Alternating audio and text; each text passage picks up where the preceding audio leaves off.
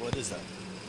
This is what you do when you need to get a unit running right away and don't want to wait for parts. But this is a Dectron pool dehumidifier.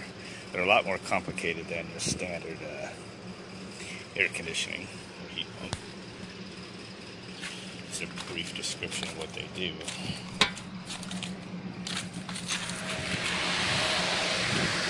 Besides just having cooling, they dehumidify the air, and they can run in several modes. And that would be the air conditioning the room and dehumidifying the room.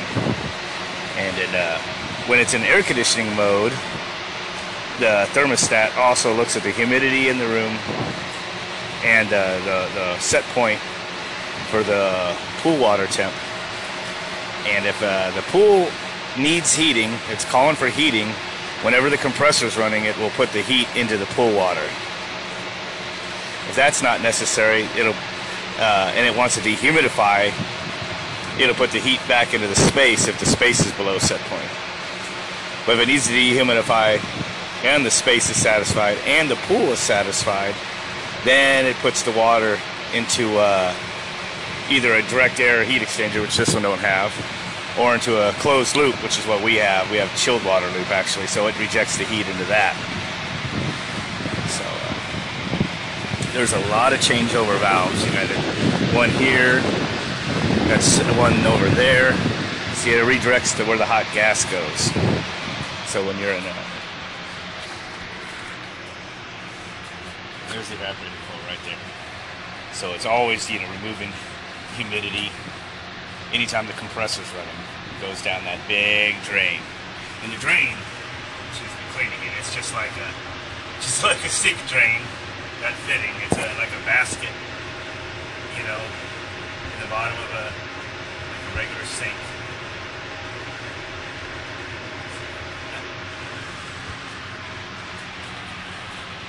So primary function is to remove humidity. Always pretty much needs to remove humidity, so it's always going to anytime the compressor's running.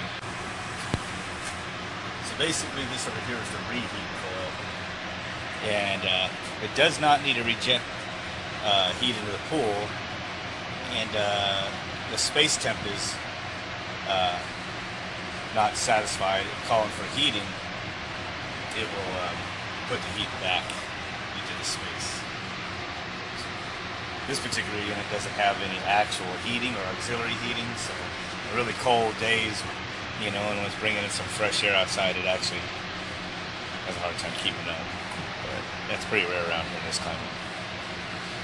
So basically, I have a lot of gas bypass valves and things like that, regulators. So you got one there, you got one here to adjust water heater intensity. To calibrate it once it does at some point, calibrate it to heat the pool water. So, these are pretty complicated. Got a damper there, it bypasses some of the air past the evaporator coil sometimes. Depends on what mode of operation it is in there. So it's based on room temperature, relative humidity in the room, and the temperature of the pool. Those are the deciding factors depending on priorities of how it's going to run. So right now, the compressor's not on yet. I'm going to go kick it on.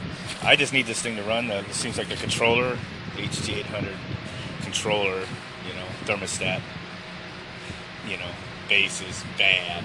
So I'm just wired. I'm going to wire around it just to bring it into cooling mode because it's really hot down there. So that compressor kick in. I'll set that for about 80, maybe more like 81 or so. I'm going to run it too cool in there. I have the blower on all the time, which is how it's supposed to run anyway, and the switchover valve wired for air conditioner mode. So not adding any heat back into the reheat, not dumping. And that should be defaulting to dumping the heat into our closed loop. we have boilers to heat up the pool, so they'll take over, you know, when this isn't.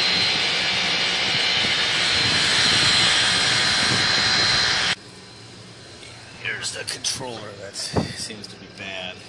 Actually, I took it apart. This circuit board goes in here, and then this snaps on here. The way they set these up is you can mount the thermostat right on the unit, which I'm up on a roof right now. You can mount it on the unit so you can operate the unit from that. But then normally this comes off, and there's another sub base that goes on the inside, and this bolts on there. And that's in the pool room. So it doesn't have any sensors on it. The sensor is just in the return. These run blowers all the time. That's how they're designed.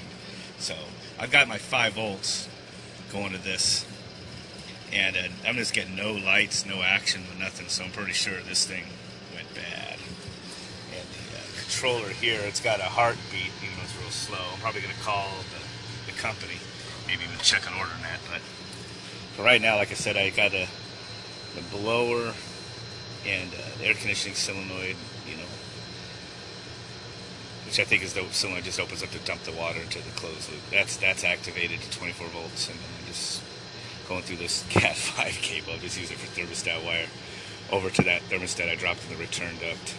That's going to cycle the compressor. So it's just going to basically cycle in air conditioning mode. It's going to run a lot because it's hot, so it's going to dehumidify also. Anyway, so that should keep this sucker running over the next days, week, or whatever it's going to take for me to get that part.